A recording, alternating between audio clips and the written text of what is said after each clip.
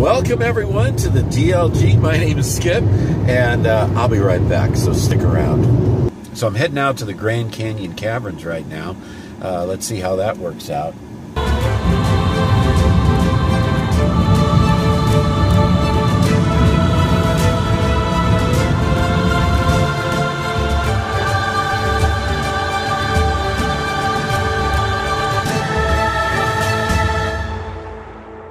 So guys, here we are at the Grand Canyon Caverns right there.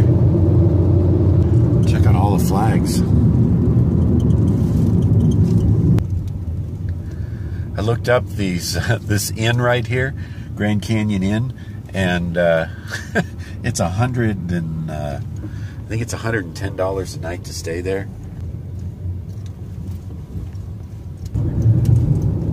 It's funny, everywhere I go the last couple of days, seems like I run into dinosaurs.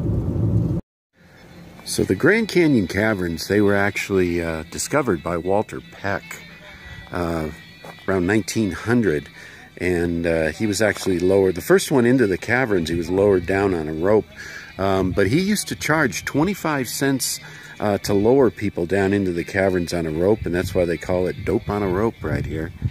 And you had to supply, for 25 cents, you had to supply your own lantern.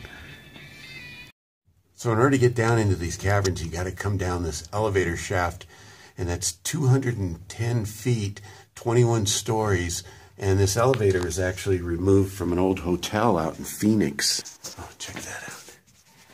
I don't know if you can see that. Look at that, guys. Oh, that's crazy. He thought he discovered silver ore along the walls, and he thought he discovered gold on the ceiling. Walter did not actually discover any of those things, and it's called this for two reasons. The first is because of its natural cathedral-like dome shape. The second reason is because we've had a number of weddings performed down here. The very first bride actually put her veil up there and threw her flowers up on that ledge over there. Look at that. So this was a waterfall? They call them waterfalls, but water never actually flowed from them, since everything was formed from the bottom up. But water did go. The water used to spin around like a washing machine in here. This is the longest tunnel we have in the caverns. It's 160 feet long. It took 2 years and 40 cases of dynamite to blast out this tunnel. I know this is hard to see, guys, but this is really interesting.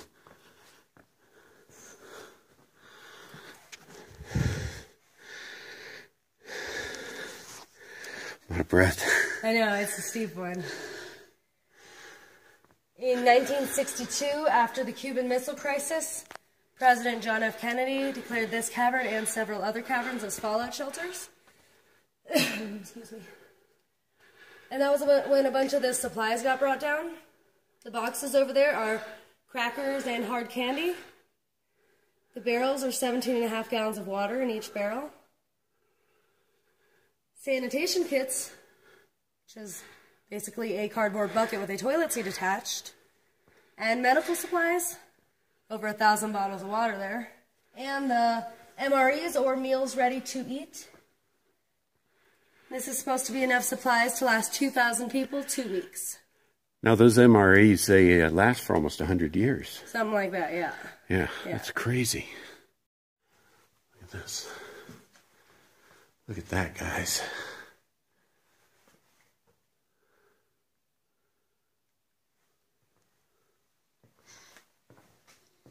This is called Snowball Palace.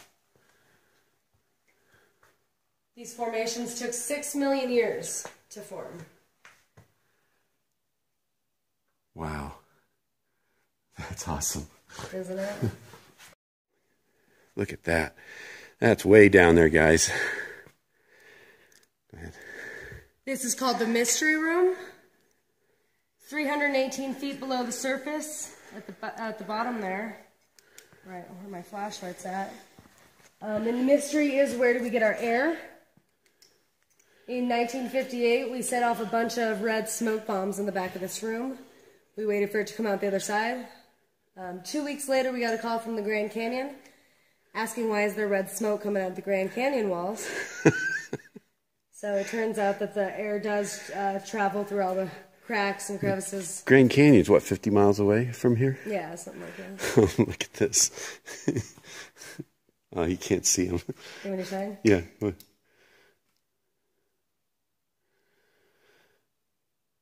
grief. There somewhere? There was. It fell out when they did the dynamite, and we have it in a display case on the surface. So this is a giant sloth, basically, and it fell through that opening right there and then tried to claw its way out. Look at the claw marks. That's crazy.